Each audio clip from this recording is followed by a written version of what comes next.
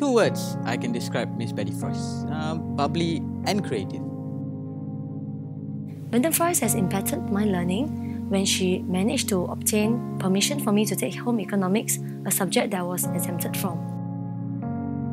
As a resource teacher, she looked after the welfare of the students with concern and compassion. Madam Frost is a very dedicated person, and she's an angel.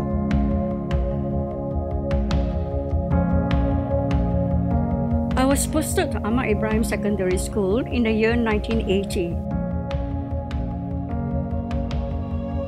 And during that time, when I was there till the year 2004, I felt that we all were one big happy family.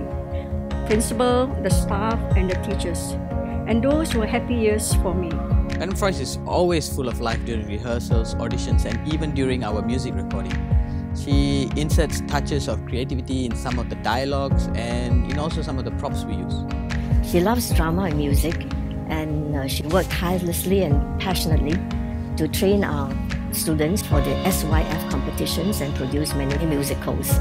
I did the musicals chiefly because I have a passion for it, and also because I felt that it will help to bring self-confidence to the students. So when I roped in the students of all levels, I saw that they thoroughly enjoyed doing it. We had great fun. We roped in the parents as well to help with the costumes, and also the children of the teachers to take part in it. So it was one big happy family. And that is what the school is all about, one big happy family. She helped me build all my materials for my learning. She encouraged me to take part in a storytelling competition, which has built my self-confidence. Her caring nature, her passion for music and drama, and her dedication inspired me to become a better teacher. Besides putting in a lot of time in the musicals, she also nurtures the visually impaired students under her charge.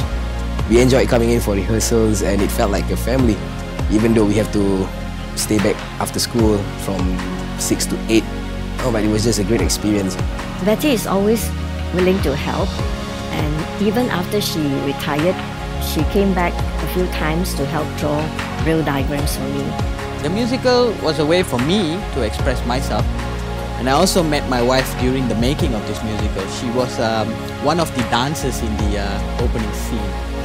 And especially having to perform at the Victoria Theatre, coming from a neighbourhood school, it was just an awesome experience. What advice would I give to the current students of Ahmad Ibrahim based on my experiences? I would just say, believe in yourself. If you have a dream, pursue it. Don't let it go. Hang on to your dream.